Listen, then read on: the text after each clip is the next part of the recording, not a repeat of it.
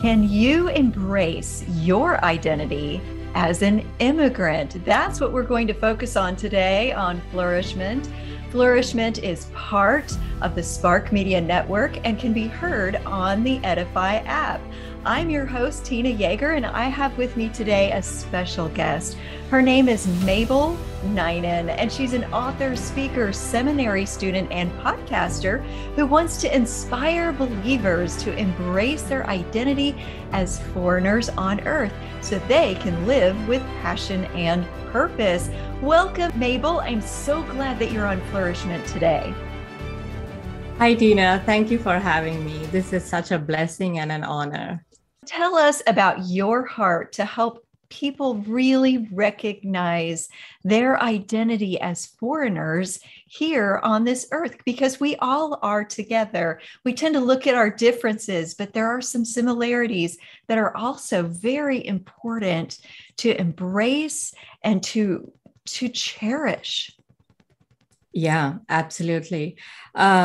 And I became passionate about this topic, and this has become, my calling and my message because of my story and because of my struggles and what I went through.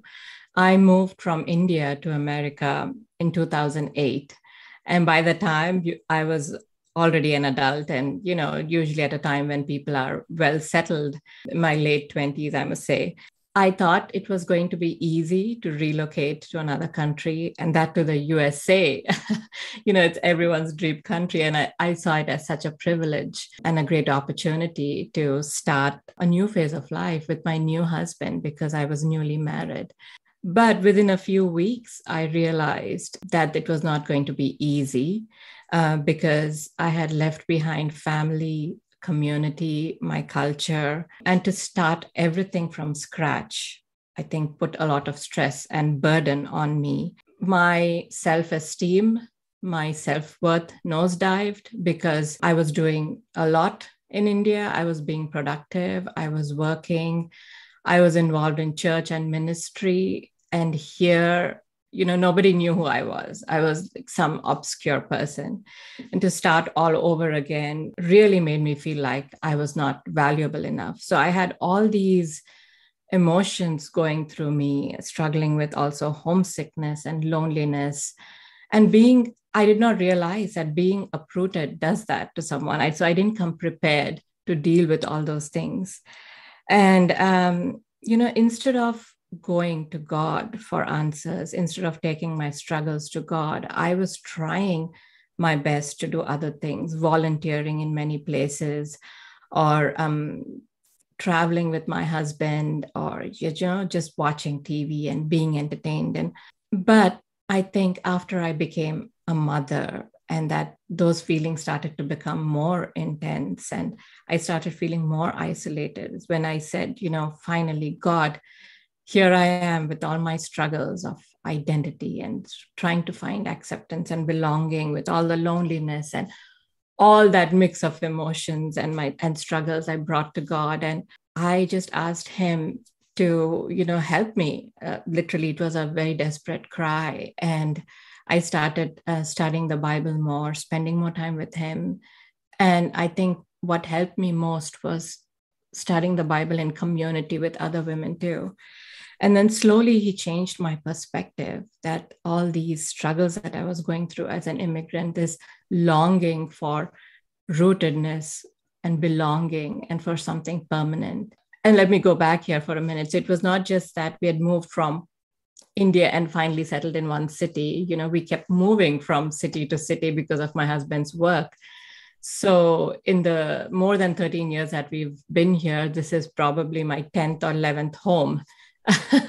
And so for me, so you understand why that I started to feel lost. And so I think God showed me that these feelings of these desires of wanting rootedness, wanting permanence, that security, it was a shadow of our longing for home because we are foreigners on earth, because this is not our home.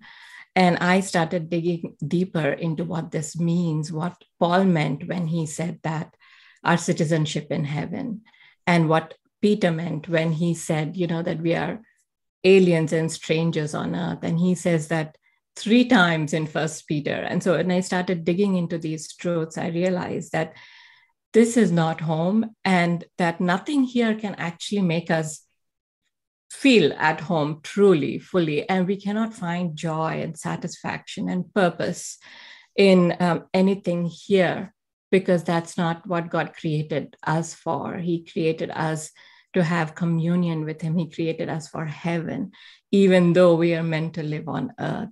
And so that became my message, that the way I embraced my immigrant identity gave me so much joy and purpose and satisfaction, that I wanted others to look at themselves as foreigners on earth, so that they too can live with purpose and joy and find satisfaction in life.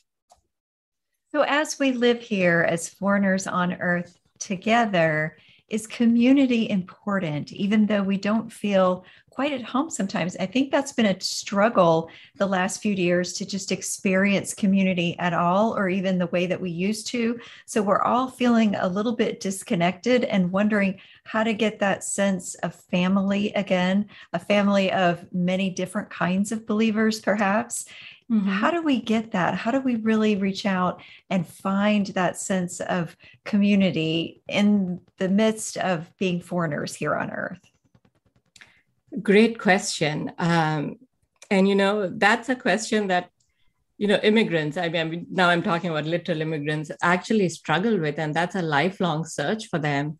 But we are so privileged, as Christians, that when we are saved by him, when we accept Jesus into our lives, when we become Christians, it's like we enter into God's family. He adopts us into his family. It's like a ready-made community that we become members of. And that is a privilege, that to know that no matter where you are on earth, and this always brings me so much comfort, because whenever we, used to move from city to city, and sometimes I would just be so new to that city, but then I go to church that Sunday morning and I feel connected to all the believers because we worship the same God, even though I don't know them. And sometimes it would just bring me to tears, that, that is in a way home for me, to be with other believers and to be worshiping the same God. And so when we see ourselves as citizens of heaven, foreigners on earth, I think it helps us transcend all the differences that we do see that are, visible and that are actually superficial. And we can find community by getting together with other believers. And when you see them also as, you see another Christian as a fellow sojourner, he's also a citizen of heaven. I think that kind of fosters a sense of brotherhood or community. And like I said before, it's such a blessing that we have to have these spiritual, like I said, spiritual siblings that God has given us. And I know this is hard for many people, this truth, to accept that the body of believers is the best kind of community you can have, because people have been hurt by the church and have given up on church in many ways. But I would encourage the listeners not to give up on church, because the body of Christ is God's design for community, is God's perfect design for community, meant to be a foreshadow of what is to come in heaven. And it's not just the local church. I think for me, the biggest takeaway from embracing my immigrant identity and going through the pandemic made me realize that we are also part of the global church. So and I connect regularly with Christians in India. I'm still in touch with, my home church there. So when we were in the midst of the pandemic, I used to take some classes online for my church, for the Sunday school or the VBS. And, because they're my brothers and sisters. And at the same time, now we know what's going on in Ukraine. We pray for them and we stand by them. We stand with them. They are going through a lot. The church is going through a crisis. But because they are family, they are brothers and sisters, and they are the citizens of the same kingdom, even though on earth, we see them as citizens of Ukraine, but we are bonded by one spirit, one baptism, one God, one heavenly Father. And so we can pray to the same God and help each other that way. And so even though they're far away, we still feel one with them. And that's beautiful. And that's a great gift that God has given us. I love that, praying for those people in the world that are connected to us as other children of the same Father. And that's just a beautiful, sweet thing from your heart. I really appreciate that. And I love also what you've been saying about diversity in the kingdom of God. And diversity is something that is part of the ideal of America, as the America idea, the big, huge concept, freedom and diversity. But I think the reason why we cherish those ideals of America as an idea is that these are things that we inherently crave about the kingdom of God. The kingdom of God is beautifully diverse and yet also unified as one brotherhood, one sisterhood, one family under the same Father, united by the same Spirit, as you said so beautifully. I love that so much. And I love that also freedom is something that we cherish about America as an idea. And yet real freedom comes from being part of the family of God. So there's this ideas of being an American that aren't always perfect as they play out really in America, but in the kingdom of God, it's all so beautifully perfect in the kingdom of heaven. And we're trying to make that work in the community of believers on earth, with brokenness of the earth interfering and the brokenness and flawedness of human people interfering. So sometimes, like you said, woundedness happens in the church and it doesn't always play out exactly the way it's supposed to. But that was true even among the disciples. Wouldn't you say that they were so diverse, and yet Jesus called them together to work together? They had zealots and tax collectors and fishermen and brawlers and all kinds of different people that just really wouldn't work together, but he brought them together anyway, and they were meant to go take this gospel forward. How would you say that's like us being foreigners on the earth, meant to work together, and we need to overcome the things that would otherwise divide us and learn to be able to really cherish one another in the kingdom of God and work together and appreciate and be sensitive to what we should be doing for each other and with each other? Thank you for asking that question. I think I look at it this way. We've all been given a new identity in Christ, right? We are loved by God, chosen by him. We are a holy people, a holy priesthood, salt and light of the earth.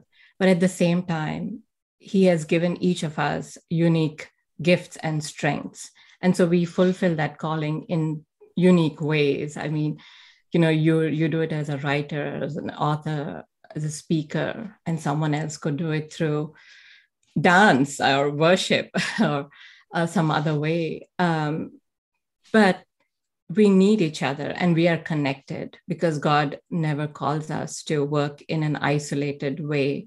He has designed us in such a way that we complement one another. And when we come together and work together is how you accomplish your individual calling and I accomplish mine. And together we contribute to God's kingdom purposes.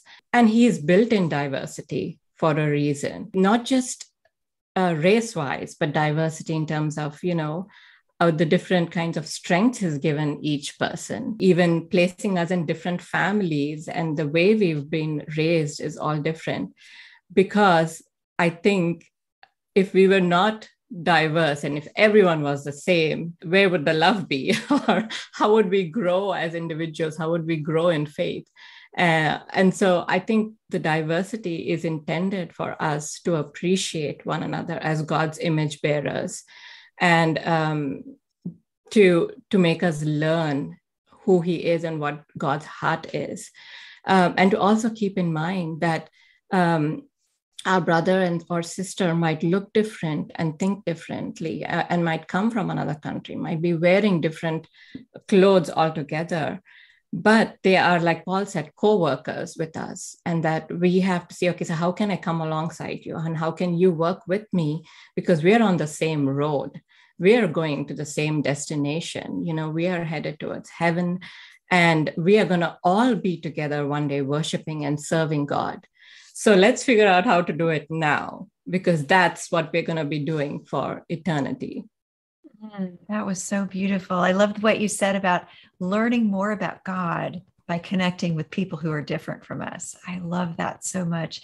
I just want to highlight that so nobody misses that beautiful nugget that you just shared. And the way that we come alongside each other, that was magnificent. So when you find someone who's very different, instead of focusing on the challenges of those differences, we can instead look at them and say, how can I learn more about who God is by getting to know you better? Wow. Yeah, you put it so well. That's exactly, what my heart is. And I don't always do it well, but I remind myself that is what I should be doing. And we all need help from the Holy Spirit to get there, but to keep striving for that goal is important. I love that. And let's take a quick moment to really highlight and feature your book during the month of July. Anyone who subscribes to the newsletter will be able to enter to win a copy of Mabel Ninan's book. Will you talk about your book for just a moment so they know what they have an opportunity to win? Yeah, it's called Far From Home, Discovering Your Identity as Foreigners on Earth. And I draw from my experience as an immigrant. I examine biblical characters who are also immigrants to highlight this truth that we can find purpose and joy when we see ourselves as foreigners on earth and citizens of heaven. That sounds like a fabulous book. I can't wait to see it, and I can't wait to share it with all the listeners out there. So if you subscribe to the newsletter, and I will definitely put the links in the chat for the newsletter subscription and for her book, if you just want to rush out and buy it, that way you can win a copy of this book. One lucky person is going to win, and I'm so excited about that. And I can't wait to share more. We're going to dive into what are some practical things that we can do differently to embrace our identity as foreigners and embrace others so that we can get to know God better by learning different aspects of who He is through meeting people who are different from us. I thought of 3 practical tips that we can do to embrace or to see ourselves as foreigners on earth and to live out that identity. The first thing has to do with our heart, and that is to cultivate intimacy with Jesus, to spend time with Him, to sit at His feet, to learn from Him, and to saturate ourselves with God's word so that our hearts beat for Jesus, so that Jesus is enthroned on our hearts, and so that we want what God wants. And when our hearts are aligned like that, and then that takes us to the second step, we start imitating His perspective. And we know that Jesus had an eternal perspective. He was always looking forward. And that's why He encouraged us in Matthew 6, store up for yourselves treasures in heaven, which means what we do here matters for eternity. It has eternal consequences. And so when we have that perspective, that eternal perspective, it can drive our actions here on earth. And I always, compare this to the example of us traveling and going to another country, maybe as a tourist. So we pack in a particular way. We have an agenda.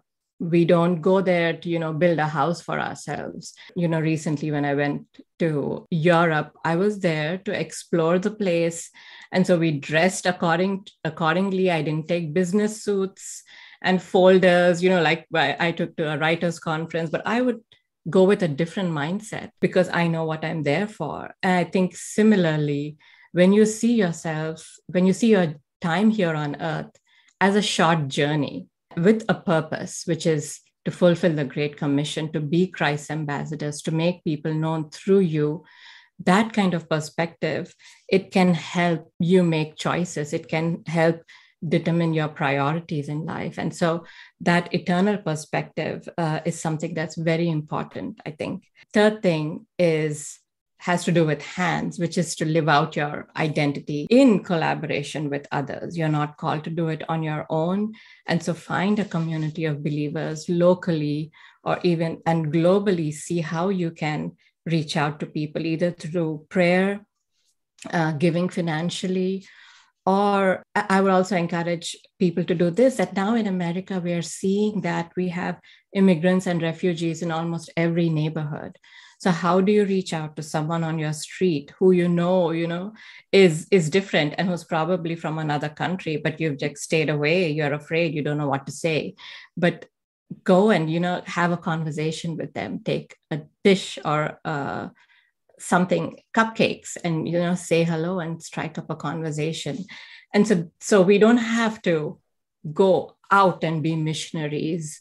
Right here, God has given us a mission field to make Christ known to people who are coming from different nations. And so to recap, the heart, cultivate intimacy with Jesus so that your heart beats for him, so that the things of the world lose their seductive powers over you, and then imitate Jesus's eternal perspective. And the third thing is live out your identity in collaboration with others. Such wonderful tips. You obviously have such a rich amount of insight to offer people and to draw people together in the name of Jesus. So I love your heart, Mabel. I think this is just a wonderful book and a wonderful message that you have to share. How can people stay connected with you and learn more about your message and more about all the beautiful things that you have to offer? My website, which is mabelninan.com, has a lot of resources. And if you pre-order, there is a form on my website. If you just show me proof that you've pre-ordered the book or you've bought the book, that'll allow you access to a lot of digital resources and checklists. And I'm even doing recipe cards. And you can sign up for my newsletter. And that's the best way, because on the 1st and 15th of every month, I send out a newsletter, and I just try to encourage people with a devotion or point them to, other books or podcasts. And so that's the best way to keep in touch with me. And I'm also on social media. And so it's, I'd love for, your audience to get in touch with me and start a conversation with me. Tell us the name of your book one more time so we don't miss it. Far From Home, Discovering Your Identity as Foreigners on Earth. Thank you so much, Mabel. I hope that all of you listening feel enriched by having spent a little bit of time with Mabel Ninan. I know that I do, and I can't wait to see more of what she has to offer. And of course, I also hope that you come back for the next episode of Flourishment. Flourishment is part of the Spark Media Network and can be found on the Edify app.